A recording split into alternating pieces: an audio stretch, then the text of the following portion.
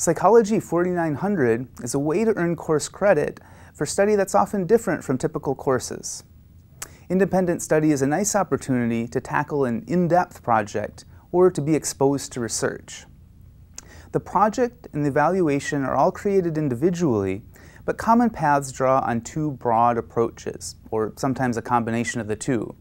One of these is doing library research to create a literature review paper. A second is working on lab research, for example, as an experimenter, coding data, rating research participants, developing materials, and so on. This may come together in a mini thesis or perhaps a paper focused on a smaller part of that work. You may have regular meetings, for example, with your faculty supervisor or a larger lab group, but often independent study is less structured than a normal class. With that in mind, it's wise to develop a plan and deadlines, especially if you're the kind of person who needs that structure to get things done on time. To do an independent study, you need to have a few things. First, third year standing or higher. Second, you need to find a willing advisor or supervisor from among the faculty. And third, you need to submit an application form to the undergrad office. You'll find that form on the department webpage along with deadlines for submitting it.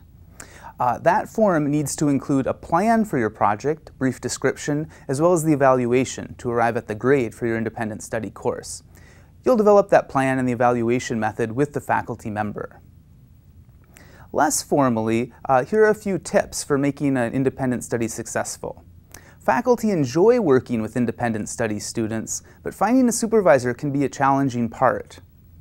From a faculty perspective, it takes a lot of time for this one-on-one contact of an independent study, and for that reason, student interest can outpace faculty's availability to supervise them.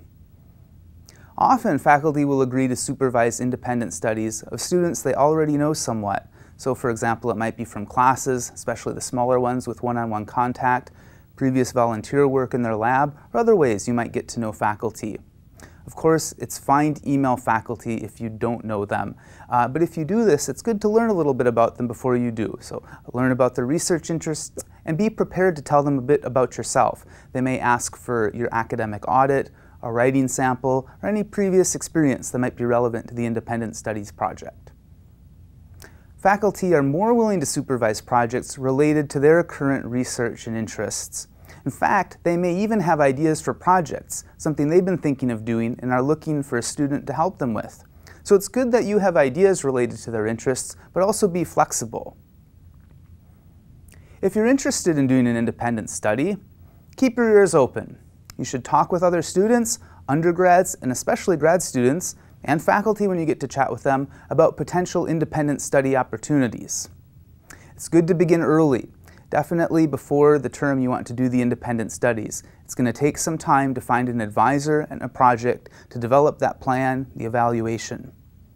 If you want to do this, check out the department webpage for details. There you'll find the application form and the deadlines. So a little bit of extra work on the front end, an independent studies project can be a really unique university experience.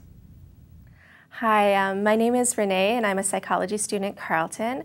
I recently completed an independent project in psychology.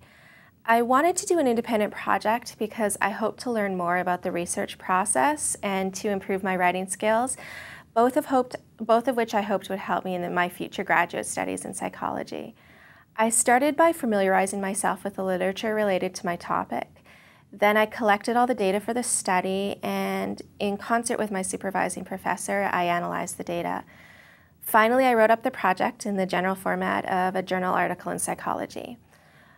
I consider the independent project to be one of the most useful courses available to undergraduates because it offers you a chance to participate fully in the research process. It also allows you to dig deeply into a topic that interests you, and it gives you a chance to work closely with one professor. I would highly recommend the independent project, especially to anyone who is considering graduate studies. If you aren't sure yet whether you want to continue on to graduate school, it might help you to make up your mind.